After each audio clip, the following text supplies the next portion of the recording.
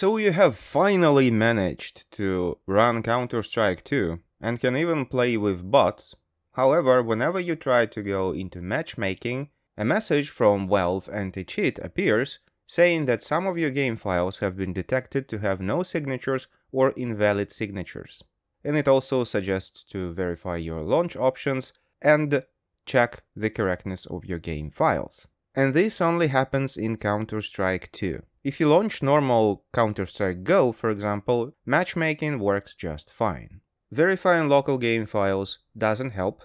Deleting and re-downloading and reinstalling Counter-Strike 2 doesn't help. And even fresh reinstalling Windows from a thumb drive, not reset, not upgrading keeping your files, but a full clean reinstall and then re-downloading of the game, doesn't help to resolve this issue. The first thing you need to make sure is that Counter-Strike 2 exe, which is the executable file for the game, doesn't have run as administrator ticked in the compatibility settings. If you have it, remove this tick and save the options. You must also run Counter-Strike 2 from Steam, not from a shortcut that you created on your desktop and which points to Counter-Strike 2 executable and not Steam. You have to run it through Steam. You should take note that it says something about signatures. In the main game folder where the Counter-Strike 2 executable is, you can find a file which is called foreign signatures. You can open it with any text editor, for example Notepad, and see that it complains about a file which begins with NV, meaning NVIDIA. So it's not a game file that has an incorrect signature. It's a part of NVIDIA drivers, and that is exactly why verifying game files will not help, since this is an NVIDIA file and not a game file. Moreover, this error may appear even if you don't have an NVIDIA video card and use, for example, an AMD video card, but I am not sure about that. Anyway, this file is part of something which is called NVIDIA Ansel. It's basically a screenshotter for games, which makes beautiful gaming screenshots, but for some reason it is banned by Valve Anti-cheat, the same way NVIDIA Freestyle is banned by many anti-cheats, since some not very good players abuse the Freestyle feature to make the opponent's textures much more visible.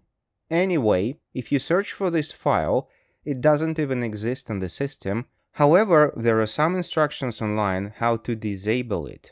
One instruction involves reinstalling NVIDIA drivers and disabling Ansel from there. Even though I ticked a custom install option and clean install option, I couldn't find where I could prevent Ansel from installing. Maybe what is meant by clean installing is not the tick in the standard NVIDIA installer, but rather a third-party utility which is called nvcleanstall. This third-party utility allows you to customize NVIDIA driver install and remove anything you don't need. And indeed, in nvcleanstall, you can untick Ansel, and this will not install Ansel when you reinstall NVIDIA drivers using this utility.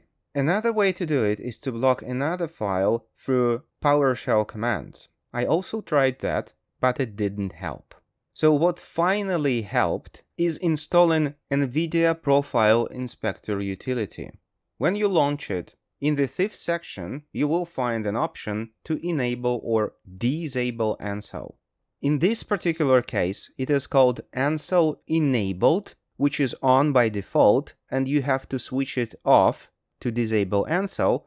However, in some cases, the option may be called Enable Ansel, which also must be switched off. After you do that, apply the settings, reboot the PC just in case. The settings should be persistent, and then the game will launch just fine. But this is a very specific example.